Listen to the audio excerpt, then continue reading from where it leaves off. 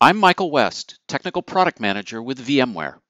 vSphere with Tanzu now includes fully supported load balancing of Kubernetes clusters and Kubernetes Load Balancer services through the NSX Advanced Load Balancer Essentials.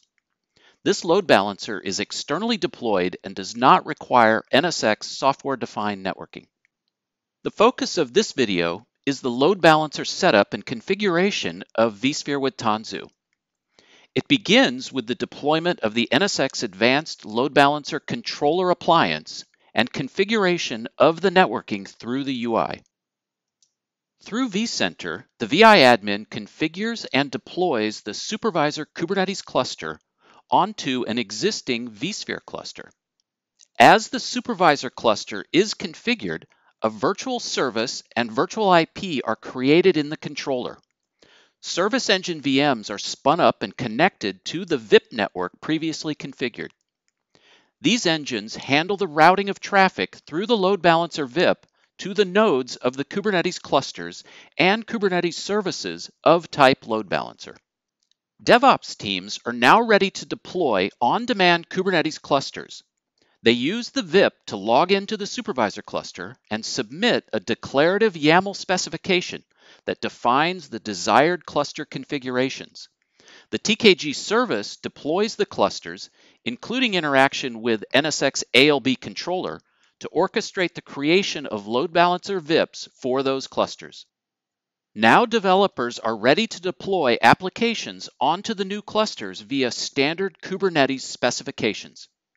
Applications that include Kubernetes load balancer services are reconciled by a TKG service controller to provide ingress into the cluster and expose that service externally. Okay, let's see how to set this up.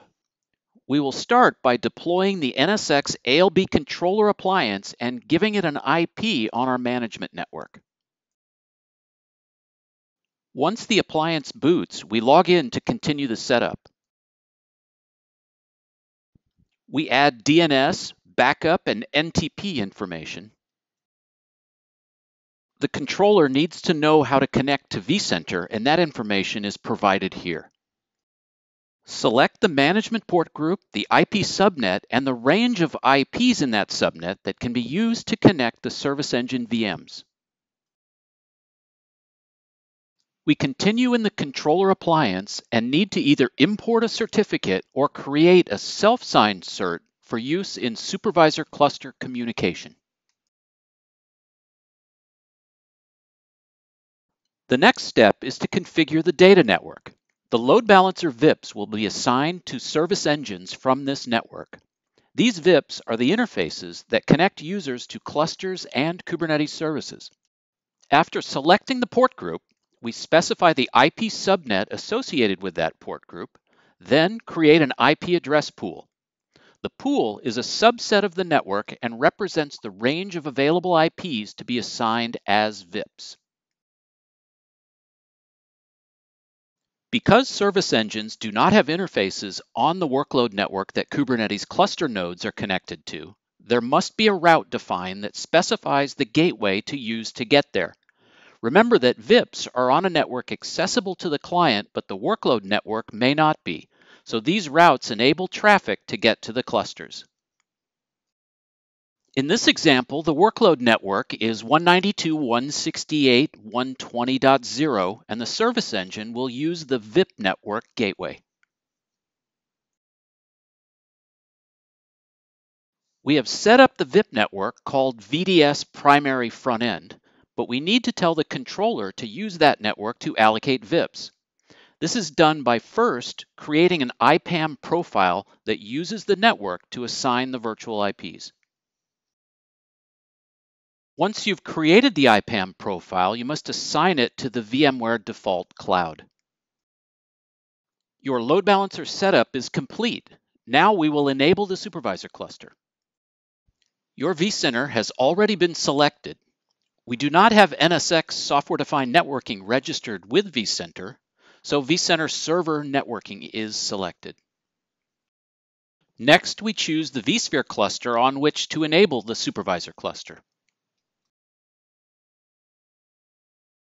The cluster control plane node VMs can be deployed with different resource configurations. The selected storage policy defines the data stores where the control plane nodes can be placed. Now we get to the load balancer. We give it a name and choose our NSX Advanced Load Balancer, also known as Avi Load Balancer. Enter the management IP and port for the controller, along with its username, password, and certificate. The management network is used for the supervisor nodes to communicate with vCenter and with the NSX Load Balancer controller. Choose a port group and the starting IP for the list of 5 IPs that will be used in the configuration.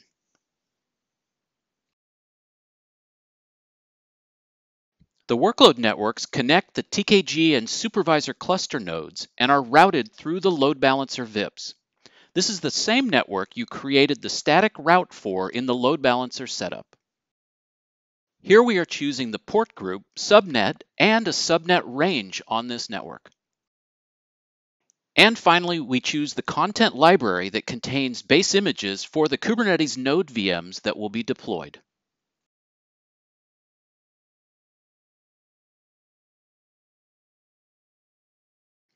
In just a few minutes, we have a running supervisor cluster whose nodes are connected to the management network and the workload network.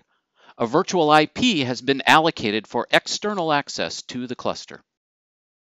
A service engine VM has been created and is connected to the VIP network to route all supervisor traffic to the appropriate nodes. Back in the controller, we can see that a virtual service has been created with a VIP and ports assigned. Fully supported and integrated load balancing in vSphere with Tanzu.